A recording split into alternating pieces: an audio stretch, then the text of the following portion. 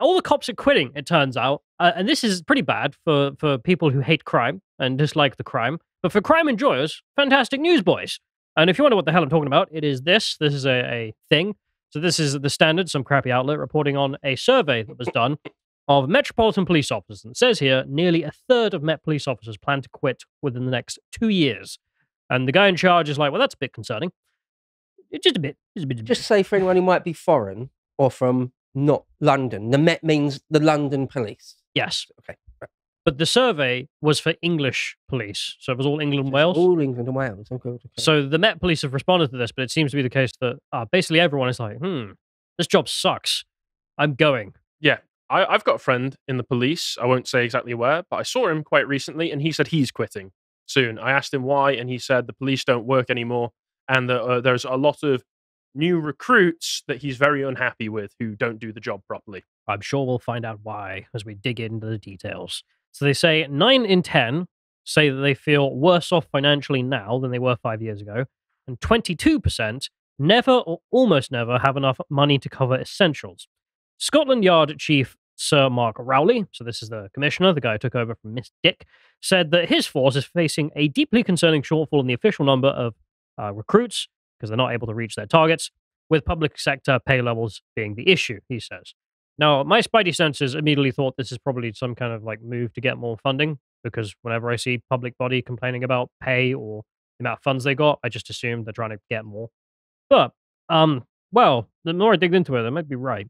So the workforce will now be 2,650 officers smaller by March 2025 than it is now. The reason this is a big shock is because the Conservative Party, when they came to power in 2019, promised an extra 20,000 police officers, and they were going to throw money at hiring police officers for that purpose, and the number has gone down, not up. And then the reason being that literally just no one wants to apply. They're not interested. You go to them with the job opportunity, and they're like, nope, screw that. Hi folks, sorry to interrupt the video, but I just want to direct your attention to the aesthetics range of merch that we have on the store. These are beautiful images that I think work really well as posters or mugs. So if you want to support us, going over to the merch store at shop.lotus.com is easily the best way other than signing up on the website. I've seen a similar thing in America. There's a problem with recruiting cops in America. And of course, there's a parallel with the military as well. Yeah, and teachers and all sorts of things. Why would you want to serve a state that hates you? I think this is probably a big reason going into it. And so they say, according to the 2023 Police Federation of England and Wales Pay and Morale Report, published on Wednesday, 29% of Met police officers responded saying they intend to quit the service within the next 2 years or as soon as they can. So it might be even sooner. The survey, based on about 6,000 responses, 97% said they do not feel respected by the government. That's pretty high. 84% said they would not recommend joining the police to anyone. That's not good. So basically, all of them have no faith in the government that they're supposed to be representing. And basically, all of them would say, don't join. Don't do it. Go do anything else. If those numbers were in a private company, you wouldn't really have a company. You would have a failed business adventure. Right, yeah. Like right now, as I said yesterday, we have a failed state. Because I have some thoughts on this, because if it's that high and they're saying within 2 years and nothing's done to fix it, yeah, within 2 years you're going to find yourself absolutely buggered. You're just not recruiting new people and losing your old people in droves. Well, then rip organization. So there's one comment in here that they plucked out from the survey, and it's from some random officer who says, we need to revert to the time when being a police officer was a long-time vocation with decent paying conditions, not a short-term job where officers struggle to put food on the table. And this reminds me of when we looked at that Bulgarian woman, I believe she was Bulgarian, was serving as a part-time police officer. Do you remember this? Yes. The one who, there was some praying going on outside of a mosque, and this was illegal. It was a church. Oh, yeah, church. Oh, shit, sorry. Christian prayer she was shutting down. Never Muslim. Outside of a Christian church? Yes. Classic Bulgarian. Hates Christianity. Okay. But the idea of even a part-time police officer, and the reason she was doing this is because she gets a rail card, so she can go on London tube services for free. And it's like, right, that doesn't seem like a public service. This seems more like a gig economy. What are you doing this for? The love of law and authority and the rule of law, peace? Yeah, rail card. Yeah, the rail card. So they say here, Met officers and staff have recently had a 7% pay increase, but understand the cost of living has increased and other additional advice and support to officers who are struggling will be offered. That's their response. So the Home Office saying basically we're giving them a 7% pay increase. What are you moaning about? They also then said that they don't believe it, which good luck with that. So they're sitting there with the nothing will happen meme from the Home Office, which, okay. So the Home Office is saying they don't believe the results of this survey, and Yeah. that there'll be a mass exodus of police officers in the next 2 years. They're saying trust us, bro. But you also said you will hire 20,000 more, and you're actually losing them per year. So I don't know if I trust them. So they saw a large bird with its head in the sand, and they thought to themselves, "Oh, I wonder what's down there. I'll join you." Seems to be the case. Also, for anyone who doesn't know, the police come under the purview of the Home Office. So the police are essentially a wing of the Home Office. So they're responsible for it. There's something so terribly, profoundly wrong at the heart of the Home Office, isn't there? There's no care given to the... It's like 'Cause, I they're mean, deliberately trying to tank the country. It's what it feels like, isn't it? Because I think every political ideological position can agree, except the AMCAPs, that the Home Office, in the UK context, obviously, is the most legitimate and important thing you can do, keeping the public safe from crime and terror. I mean, these are the two options it's got, keeping it safe from foreign and domestic enemies, fundamentally. And then you've got the military, of course. But, I mean, who disagrees with having an effective police force? Except actually the people in charge, it seems. Yeah. And So- radical leftists as well. You say it's just ANCAPs, but let's not forget Right. radical leftists think that applying and enforcing laws is racism. I wonder why. Absolutely correct. But I thought I'd have a bit of investigation because the focus of this article was largely on pay, which isn't what was in the comments. The comments was a bit more about the status of the role and the treatment you get. But okay, we'll check the payout. So I've only got one data point I can compare like to like, and that's a sergeant in Band 2.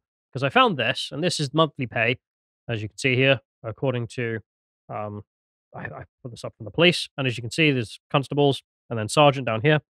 So Band 2 was £43,000, 965 there. So 43 grand, 44 grand, round up, why not? So there we are, that's it in 2020. So if we check inflation, just for a quick check, you can see from April 2020, if it went up with inflation, it would have to be 57 grand now, Jeez. because Right. inflation was 30%. So that's just to stay in the same place you were in real terms. Now, let's compare this to the rest of the country. So this is average weekly earnings in Great Britain.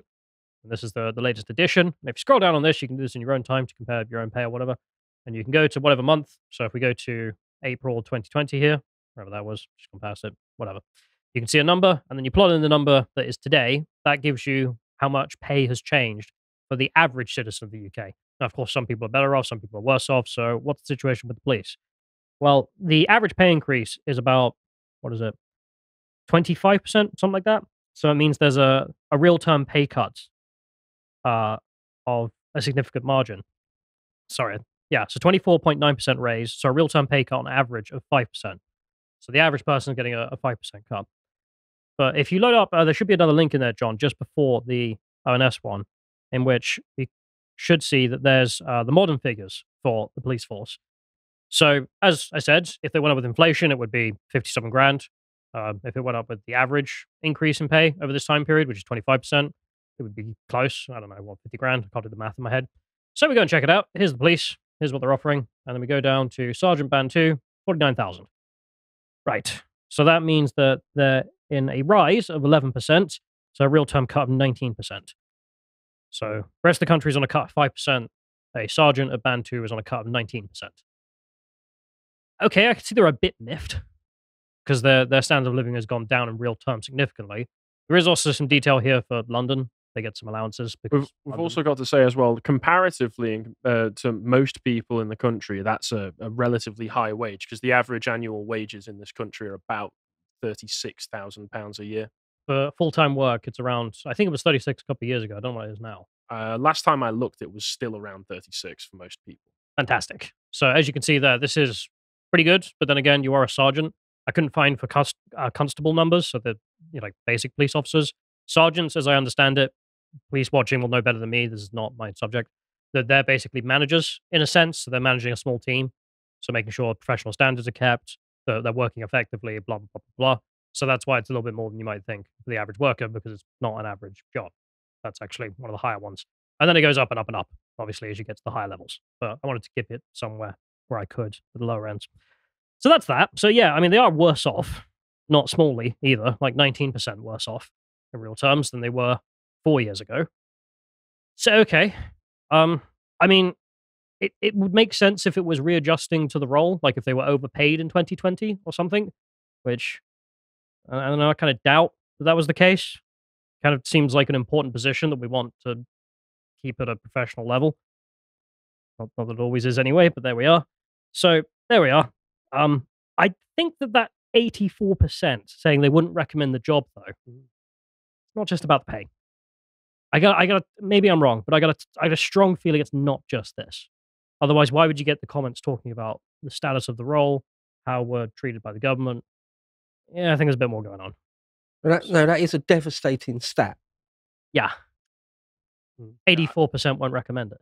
We're always talking about the frivolous new laws that are being passed that criminalize just normal behavior in the UK, and I highly doubt that the vast majority of police officers out there joined the force so that they could enforce hate speech laws on normal citizens who are part of the communities that they're intended to be protecting. They probably thought, I want to stop violent criminals, stop drug gangs, stop rape gangs, that sort of thing, not knock on next door neighbor's house because they sent a spicy tweet. So that guy I mentioned earlier, Mark Rowley, he's the commissioner for the Met Police. He replaced, of course, Miss Dick, that you may remember. Mm-hmm. If you don't remember her, she was the lady in charge of the London Police, and all you ever heard about her was some new retarded thing the police were planning, and she would be the person to come out and defend it and say, it's fantastic, we're not going to change course. Whatever it was.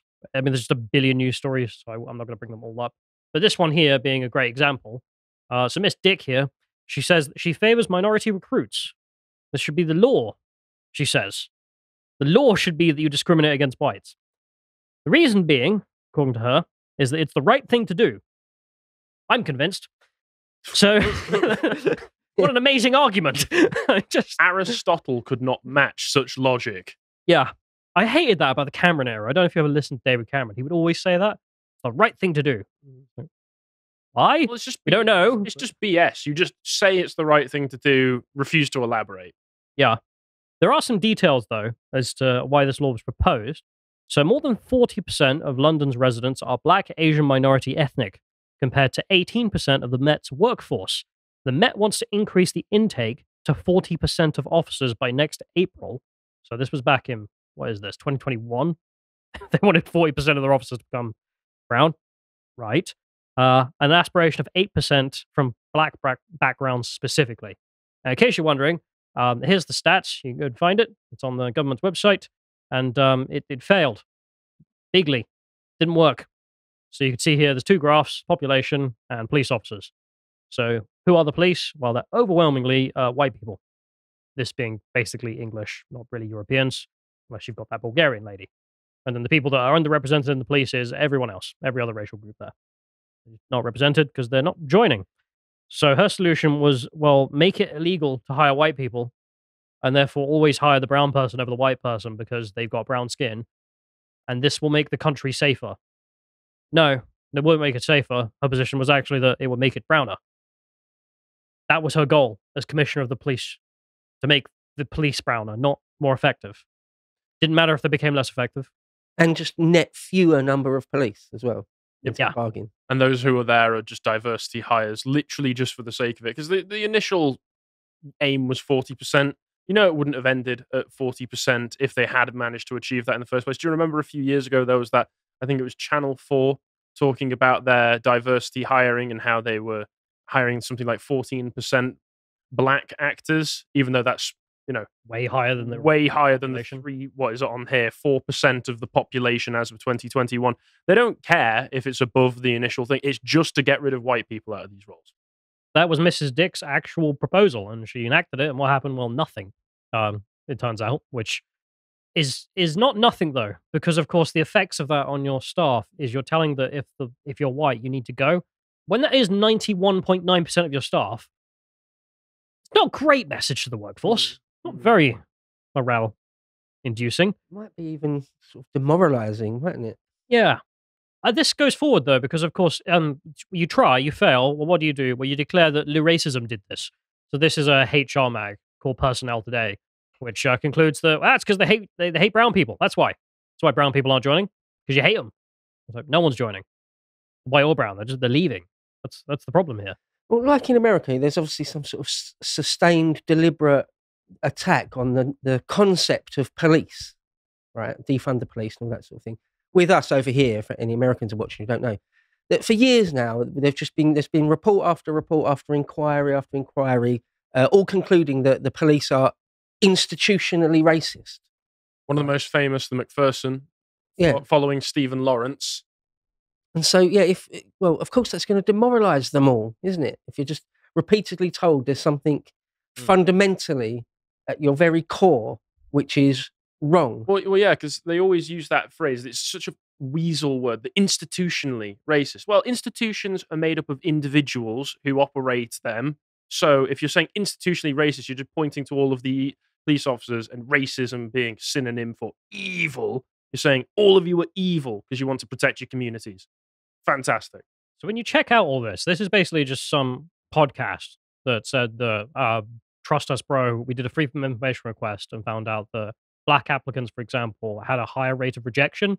Therefore, they hate black people. They didn't conduct anything further. They didn't say, well, why were those black people rejected? And then check that out. No. Just the lowest resolution possible. Black people are rejected at a higher rate than the white applicants, therefore racism. Quick, lower standards everywhere. We need more blacks. It's the only solution. So he came in high to the interview. Wow, he seems like a prime candidate. So funnily enough, the Media Storm News podcast, I'm just declaring shite. Look, I don't even have to watch it. If that's your level of investigation, you are shite at being able to even investigate what's true. And they have a quote from here from this doctor, Dr. Pete Jones. And he says he's a psychologist who worked with the UK police forces on removing bias from recruitment. So he'll be one of the guys who was hired to implement the racism training, which they can't find in the system, but somewhere. He says, we can't keep pointing fingers at the communities, but at some point we have to turn the mirror on ourselves and say, perhaps it's our systems that have done this. Which is just insane. I mean, I know he's literally getting paid to perpetuate the myth that everything in Britain just hates brown people and that's why they are not becoming police officers. I mean, that's his job. He just said that's what he gets paid to do. So, okay, he's going to give the party line. But it's just such obvious bollocks. Like, I'm sorry. I'm not going to sit here and be like, well, you know what? The black community are so full of just the most stand-up individuals who will want to become police officers, and they're just keeping a brother down. They're just keeping a brother down. That's what's going on. And it's not happening. This reminds me, I think right now there's a Channel 4 documentary that's being advertised. You may have seen going around the advertisements, where it's about the hardships of Britain's Asian community that they've experienced ever since they arrived. Just national front and rabid, frothing racists just assaulting them in the street for no reason. No rape gang. No reason. Nothing to do with rape. And it's blood libel against the British. So all of these people are just experiencing, they're going home and they're watching television and just seeing, you're racist, you're evil. You deserve what's coming to you. And then they go to work and they say, you don't deserve to be in the position that you're in. Of course, you're just going to go, I'll quit. I quit. I opt out of society because society doesn't want me anymore. Every signal that so many young white men especially are receiving in our society is we do not want you. We do not accept you. Fundamentally, you are burdened with original sin of racism and we do not want you in our society. So yeah, they're going to opt out. And when you get young white men opting out of a European society, what have you left with? Things are going to get a lot worse. There's the other option, which is you can join the bastards who are doing this. Because as you can see here, Personnel Today like to advertise their jobs. You remember that pay from earlier? Well, there's a lot better pay in just being someone who sits around counting the races of your staff. Just saying. I mean, look at that.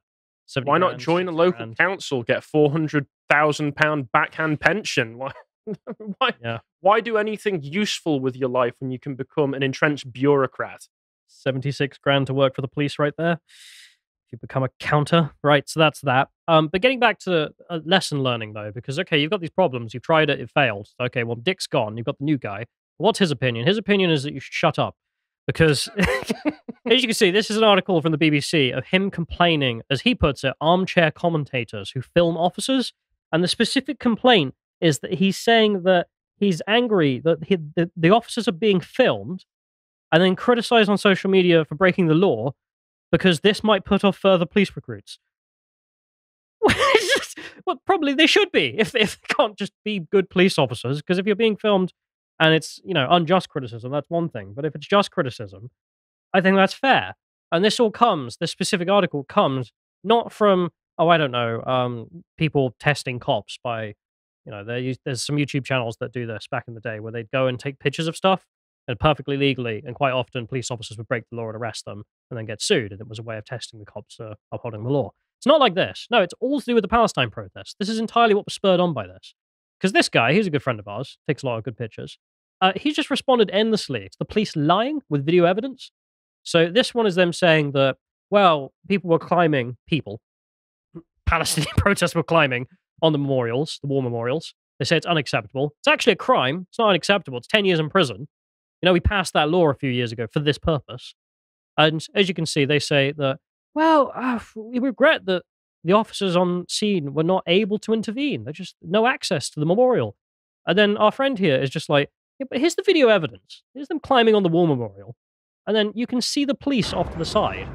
He just pans the camera. Cowards. They were not able to respond. Absolute cowards. They're there. 1, 2, 3, 4, 5, 6. It's just a lie. Okay, this is what you're sad about. Here's another one. So this is the police saying here that this guy was arrested, and they say no. He was arrested because we believed he assaulted someone, not because he was holding a sign that said Hamas are terrorists. And then the video evidence is that no, he turned up with a sign that says Hamas are terrorists. The Palestinian guy started beating him up, so the police arrested him and said that he assaulted them. Which again, the video evidence is just there. You're just lying. It just goes on and on. There's some more. So he's complaining that they've lost control, and the police actually responded to him personally, saying, "We've not lost control." It's like, but everyone has eyes. We can see the footage. Stop lying. Here's another one. So this is the police taking pictures with the Palestinians, which you're not allowed to do. It's just not professional standards, if nothing else. This can go next to my collection of London police officers kneeling at BLM protests. It can indeed.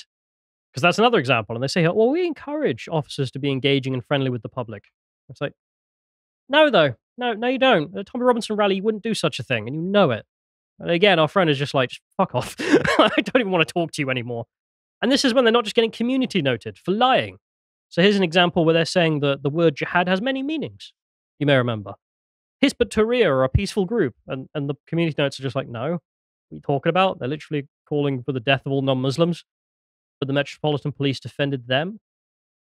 Yet why do you think your 91% white workforce are leaving? I mean, you are defending people saying they're going to kill them on Twitter. I mean, when you're not just doing random stuff like this. So this is the police whining because that Bulgarian girl from earlier. And then they responded with the correct criticism of people filming her and then criticizing her. We're aware of significant social media commentary. Some of the comments are personal and hurtful. This is unacceptable. Please. Come and arrest me then.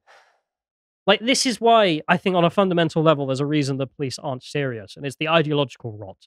And it manifests itself in these examples. The reason I'm showing them.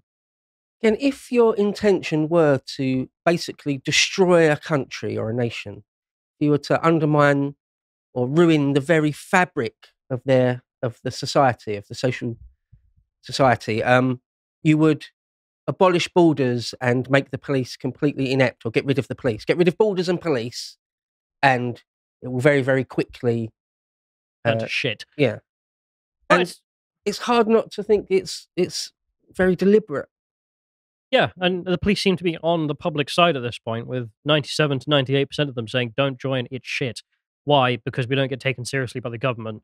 None of the system works. And instead, this is what we look like now, telling everyone to stop being so mean. I believe it was in the Politics where Aristotle pointed out that one of the clearest signs of a tyrant is that instead of having his own people protect him, he will surround himself with foreigners for protection.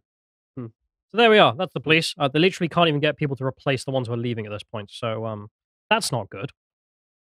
If you appreciated that episode from the podcast of the Lotus Eaters, you can go to lotuseaters.com to get access to all the premium content that's on the site, such as the Epoch series, this episode on Michelangelo Part 3.